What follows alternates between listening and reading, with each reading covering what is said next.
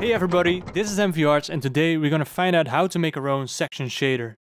This section view shader needs two components to get the best result. First, we need a mask to reveal or conceal the mesh in any particular direction. The second part is capping the mesh, so we can't look into it. For this part we're gonna use a slice of boolean.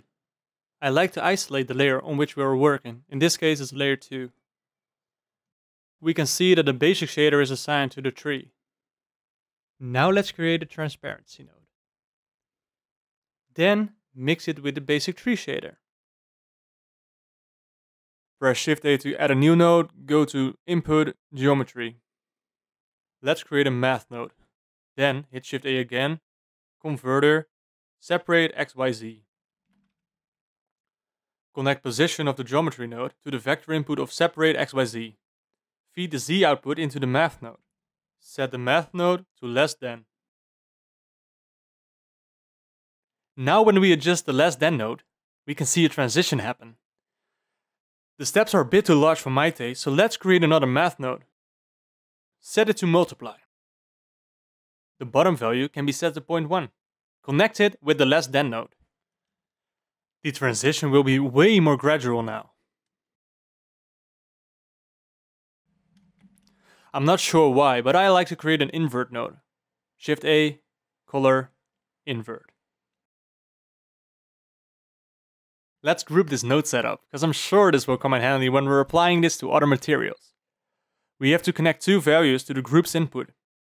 These are the top value of the multiply and the color invert value. Now all I have to do here is rename the inputs in the end menu on the right side.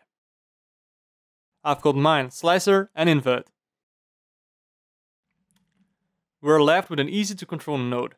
Give this node group a descriptive name. Grab the group output and feed it into the mix vector. Now you can see where we're going with this. You could easily transition from transparency to complete opaque. To create a cap, let's make a plane. Scale it up as you see fit. Call this plane slicer. Then duplicate the object you want to be capped. Name the object something.cap. Go to the modifier stack and add a boolean. Choose slicer as a target.